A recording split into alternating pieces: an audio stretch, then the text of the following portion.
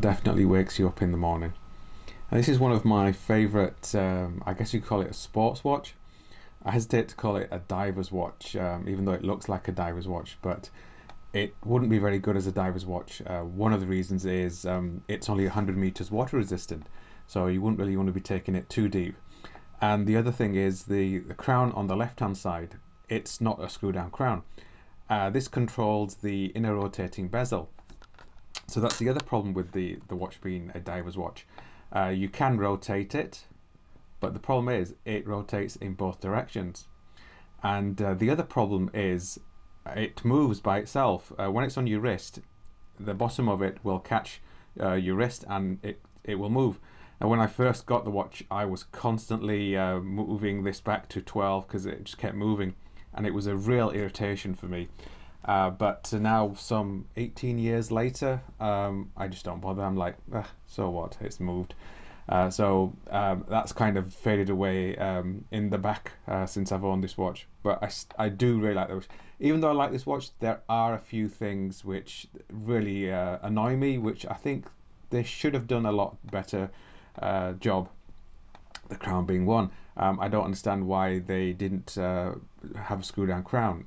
It would have made the watch a lot better. They would have been 2, maybe 300 meters water resistant. It's a very unusual looking watch. JLC at that time were, I think, trying to go off in a different direction. A lot of their watches are quite classic looking. Their most famous ones are, I think, the Reverso. Everyone knows the JLC Reverso.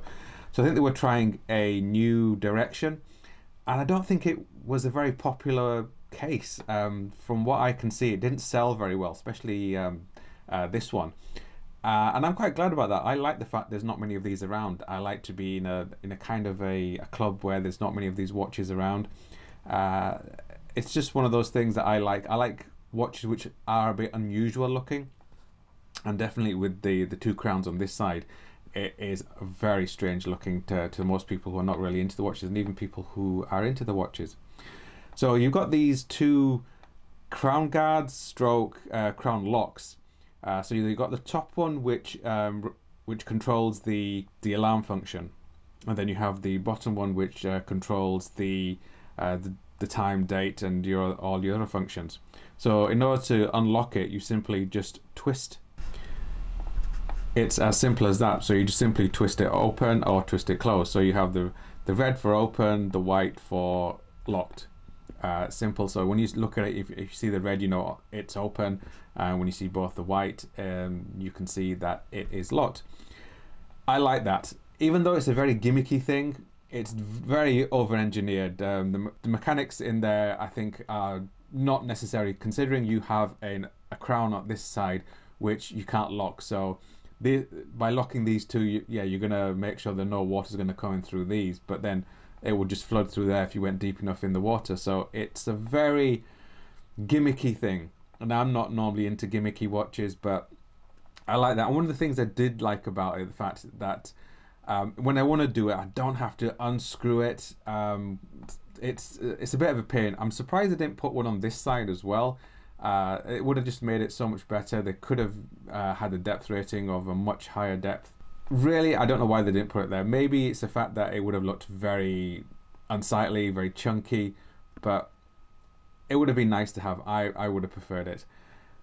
So the top crown, when you unlock it, that controls the alarm function. So you set the alarm by simply pulling out the crown and then twisting, and then that sets the clock for the alarm. Now the problem with the alarm is that it's not a 20. It doesn't count up in 24 hours. It counts up in 12 hours.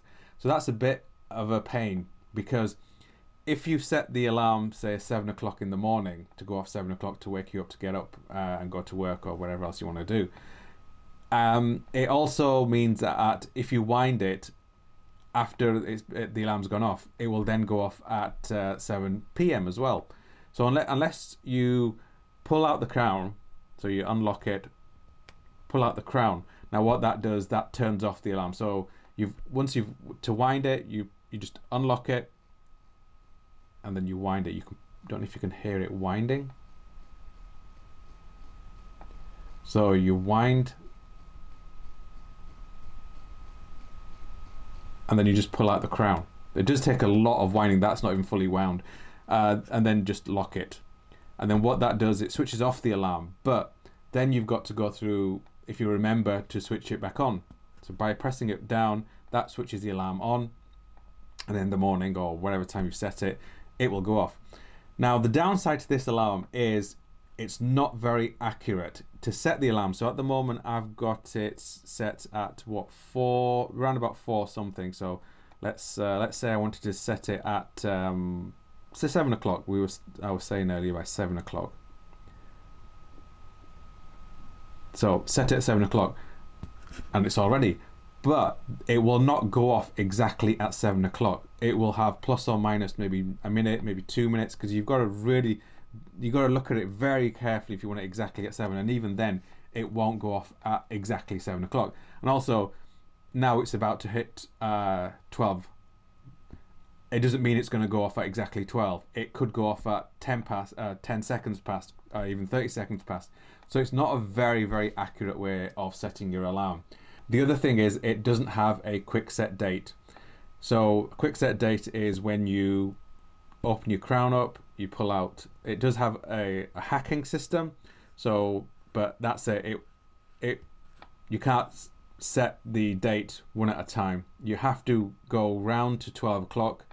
And then it will clock over to the next day. So either you go all the way around, or what most people do with a watch like this is they'll go past 12 to about 2 o'clock, then they'll go back to 9 o'clock, then forward to 2, and then that you pass to 12 o'clock. That turns the day function over, or the date function over, and you've got to do that maybe 20 times if depending on the time of month you pick up your watch, if you're not wearing it constantly.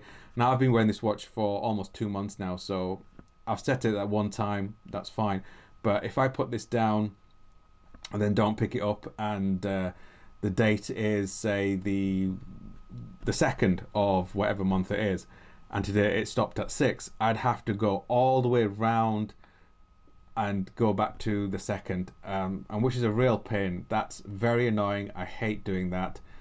Sometimes when I did pick it up and I was only going to wear it for a few days, I just didn't bother even setting the date. I would just think, oh well, just forget it, just leave it as it is. I don't really need to know the date. Now the date window is slightly curved inside. You can just see it there. It's very strange. When I first saw that, I thought, oh, that's very strange, because they're always normally very flat to it. But I think that's down to the mechanism, the movement in the watch. Now the movement is the 918 movement made by JLC, and it has a 45-hour power reserve. With watches today, that really is nothing. Watches nowadays, they'll have like days of power reserves, like 3, 4, 5, 7 days worth of power reserves. So I think we've become a little bit used to having watches with a lot more power reserve. The watch has 21mm lug size, which really annoy me. I hated the fact that when this watch came out, it came with 21mm lug size. Because of that, there wasn't many companies that made straps for 21mm. So you had to actually buy it from JLC if you wanted a strap.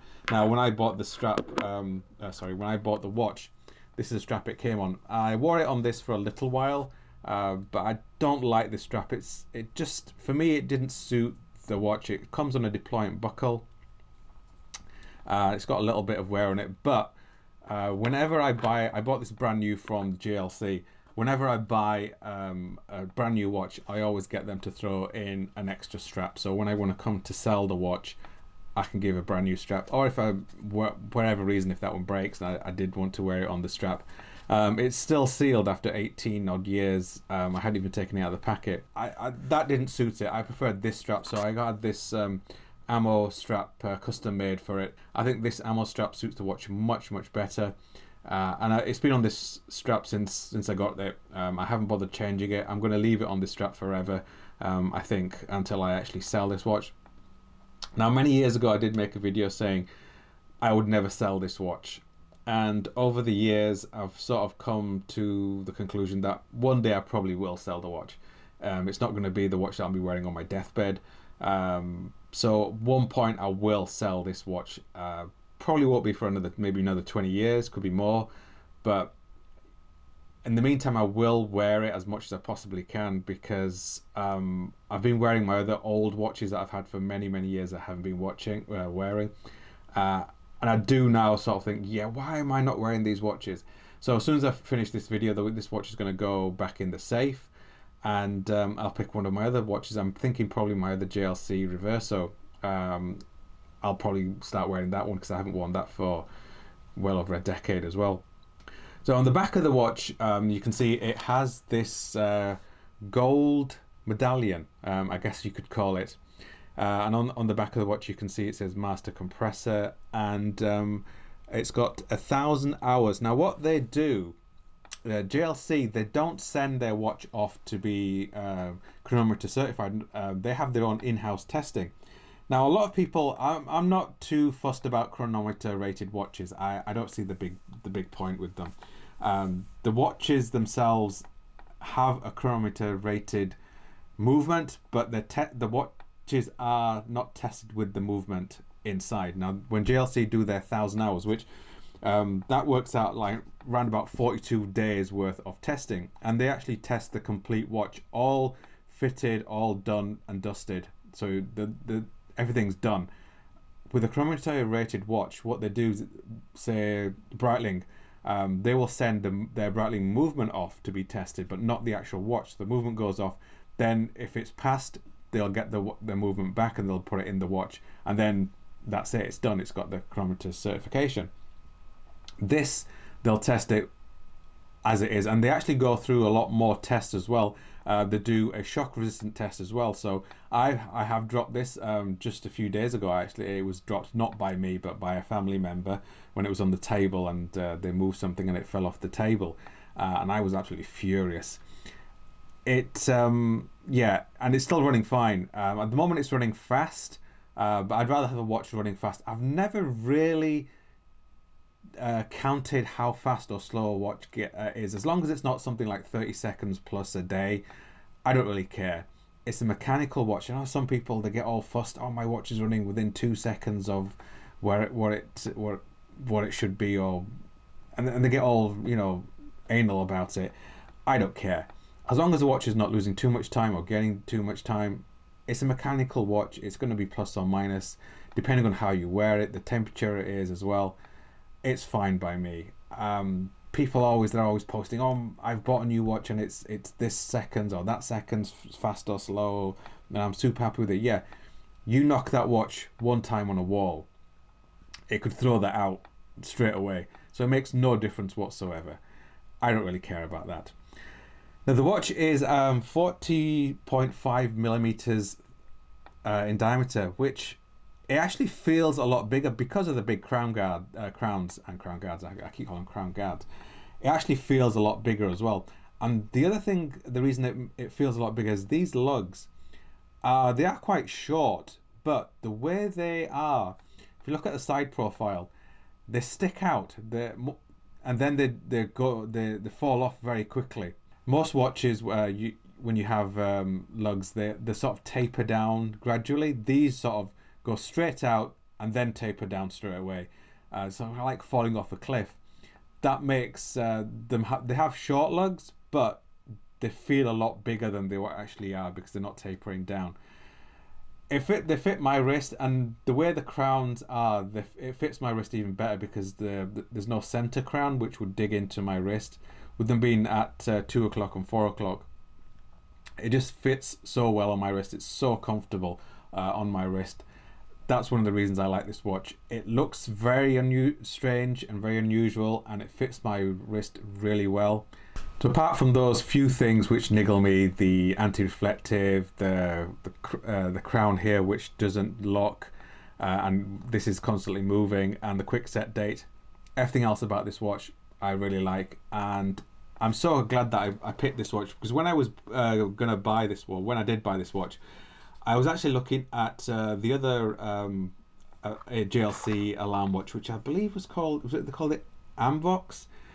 I was very close to actually buying that one because I like the classic look of that one as well. But this was something new, and again, I wasn't sure if this watch would take off, and I think not a lot of people were. And as I said, I like to be in a little bit of a club where not many people buy it. I think the Memovox didn't sell very well as well. The reason I didn't buy that one was I hated the minute hand. It looks like a penis top, and I just couldn't get over that. I just looked at it and I thought, oh, that's horrible. The hands on this, I do like the hands, even though they are quite short. That's another thing which just came to mind as well. The minute hand doesn't go all the way to the edge, which is a bit of a bugbearer for me as well. But these few things I can forgive the watch because, one, it's very comfortable to wear, and I just like the watch. You know, some people say they have a watch which they like and they're not quite sure why they like it, they just like it.